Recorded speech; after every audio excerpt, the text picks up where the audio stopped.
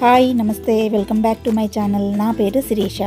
ఈ వీడియోలో చాలా టేస్టీగా ఉండే పులుసు రెసిపీ ఒకటి చూపించబోతున్నాను. మనం చాలా రకాల పులుసులు చేస్తూ ఉంటాము, అన్నీ వేటికవే చాలా బాగుంటాయి. అయితే నేను ఈరోజు చేస్తున్నది చామదుంప పులుసు. మన ఆంధ్ర మెనూలో ఇలాంటి పులుసు ఒకటి లేదంటే మెనూ ఇన్కంప్లీట్గానే ఉంటుంది.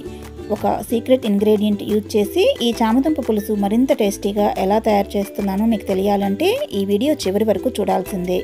ఇంకా ఆలస్యం చేయకుండా ఎలా తయారు చేయాలో చూసేద్దాము. ముందుగా చామదుంపలు చక్కగా వాష్ చేసుకొని ప్రెషర్ కుక్కర్లో వేసుకొని మునిగే వరకు నీళ్లు పోసుకోవాలి. 3 విజిల్స్ వచ్చే వరకు ఉడికించుకోవాలి.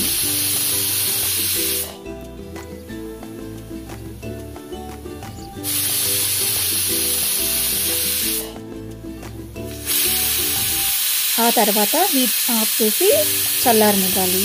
ఈలోపు ఒక చిన్న నిమ్మకాయ సైజులో చింతపండు తీసుకొని వేడి నీటిలో నానబెట్టి రసం తీసి పెట్టుకోవాలి. తర్వాత 1 టేబుల్ స్పూన్ జీలకర్ర, 1 టీ స్పూన్ మెంతులు ఒక పాన్లో వేసుకొని డ్రై రోస్ట్ చేసుకోవాలి. చక్కగా మంచి సువాసన వచ్చే వరకు వేయించి పక్కన పెట్టుకోవాలి. వీటిని మిక్సీ జార్లో వేసి మెత్తటి పౌడర్ చేసి పెట్టుకోవాలి. గుర్తుపెట్టుకోండి, ఈ పౌడర్ మనం అంతా యూజ్ చేయము, దీనిలో 2 టీ స్పూన్స్ మాత్రమే మనం యూజ్ చేస్తాము. చామదుంపలు చల్లారిన తర్వాత వాటిపైన ఉన్న తొక్కను వలిచి గుండ్రంగా చక్రాల్లాగా కట్ చేసి పెట్టుకోవాలి.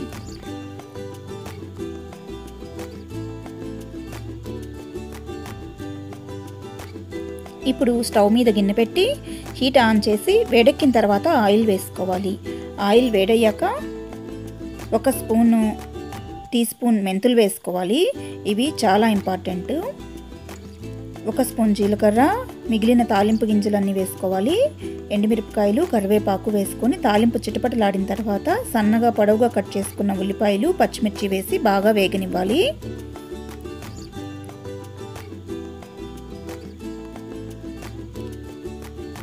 ఉల్లిపాయలు కొంచెం ట్రాన్స్పరెంట్గా అయిన తర్వాత దానిలో 2 మీడియం సైజ్ టమోటాలు కట్ చేసుకొని వేసుకోవాలి. రుచికి సరిపడగా ఉప్పు, పసుపు, కారము వేసి బాగా కలుపుకొని మూత పెట్టి ఒక 5 నిమిషాల పాటు మగ్గనివ్వాలి.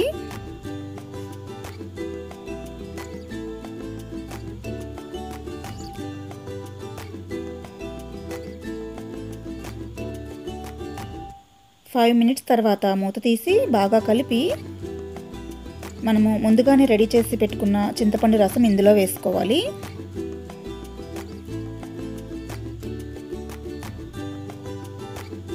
రెండు కప్పుల నీళ్లు కూడా యాడ్ చేసుకోవాలి.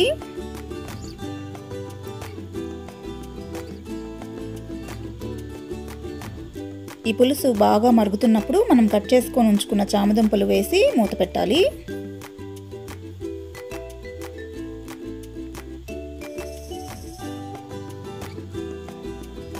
ఇలా మూత పెట్టేసి మీడియం హీట్లో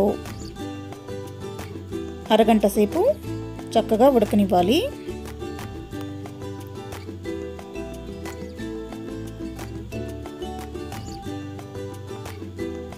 అరగంట తర్వాత మూత తీసి ఒకసారి చక్కగా కలుపుకొని మనము రెడీ చేసి పెట్టుకున్న జీలకర్ర, మెంతులు పౌడర్ నుంచి ఒక 2 టీ స్పూన్స్ పౌడర్ ఇందులో వేసుకోవాలి.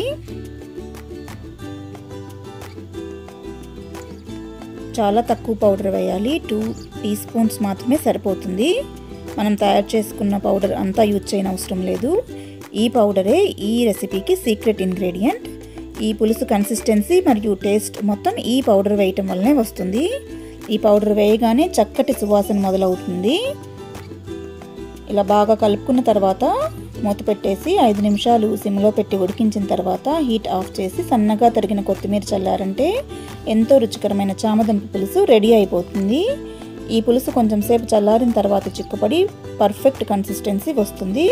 అప్పుడు వేడివేడి అన్నంలో తిన్నామంటే చాలా టేస్టీగా ఉంటుంది.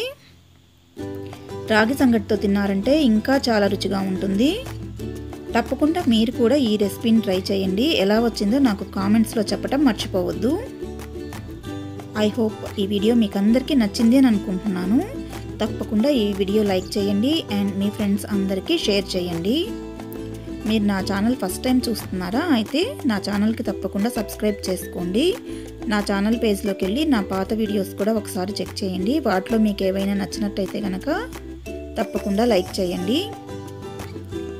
ఛానల్ సబ్స్క్రైబ్ చేసుకొని పక్కనే ఉన్న బెల్ బటన్ కూడా యాక్టివేట్ చేసుకున్నారంటే ఫ్యూచర్లో నేను వీడియోస్ పెట్టినప్పుడల్లా మీకు నోటిఫికేషన్ వస్తుంది. నా వీడియోస్ అన్నీ మిస్ అవ్వకుండా చూడొచ్చు. మరొక మంచి వీడియోతో మళ్ళీ కలుస్తాను. అంతవరకు సెలవు. Take care. Bye. Thank you for watching.